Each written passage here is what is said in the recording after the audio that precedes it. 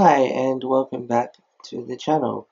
This may not seem like it to you, but this is a very unusual setup. I got a new camera and so we're working with that. But in today's video I just want to talk about Josh Moran and Mars Argo, or their potential collaboration that was denied by Ivan last year, but it may or may not be coming back anyway. That's what we're going to look into today. At the time of the Mars Argo lawsuit, Poppy put out accusations against Josh Moran to some extent, although they were from previous years.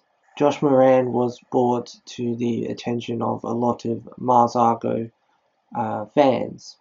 The main point of interest, which is on the Mars Argo wiki, says, after unfollowing and being unfollowed by Poppy and Tite Sinclair in 2017, he shared 2 Polaroid photos taken by Mars on Instagram, one of which featured her pet dog, Winston. He briefly changed his username to miaferal and his bio to 2018.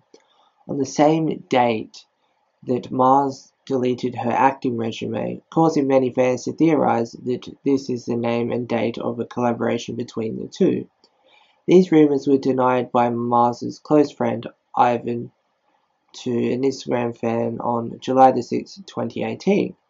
Now, despite this, and after, I suppose, the rumors and such, he changed his Instagram username back, and when the Poppy stuff went public, he made his account private, as far as I know. I knew of him before that, so I follow him currently, and he has changed his username back to miaferal after changing it back to, I think it was Mosh Duran for a while. And so, does this mean that a collaboration's back on the table? I mean, it seemed as if it was essentially denied because there was much speculation. It was just kind of like, well, there's so much speculation that just no. But now, I guess that the lawsuit things kind of died down. Is it back on the table? That's all this video is really about. And also, to do with his actual music, Muzzle the Kids is a great EP if you haven't listened to it.